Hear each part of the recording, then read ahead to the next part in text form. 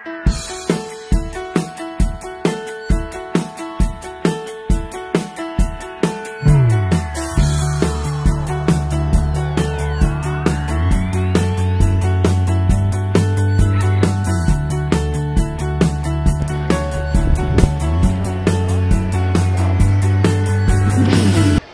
இப்போ பேச போகிறது துளசி பற்றி. துளசி வந்து எதுக்கு நம்ம யூஸ் பண்ணுறோன்னா, இப்போ வந்து துளசி வந்து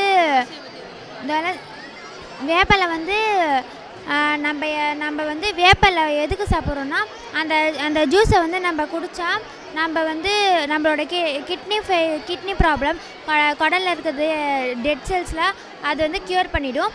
அப்புறமா ஆலோவேரா வந்து நம்ம எதுக்கு சாப்பிட்றோன்னா, அது வந்து நம்மளை கூலாக வச்சுக்கும். அது வந்து ஆலோவேராவை வந்து நல்லா வாஷ் பண்ணிவிட்டு அந்த கேர்டோட மிக்ஸ் பண்ணி சாப்பிட்டா நம்ம உடம்பு கூலாகிடும். அப்புறமா வந்து கற்பூரவள்ளி வந்து அதை ரவா வாஷ் பண்ணிவிட்டு சாப்பிட்டாலே நம்மளோட சளி அந்த கோல்டு எல்லாம் போயிடும். அதுக்கப்புறமேட்டா இந்த பொடுகு பேனு ஏதாவது பிரச்சனை இருந்தால் எப்படி குணமாக்குறது எப்படி சொல்லுதுன்னா, இந்த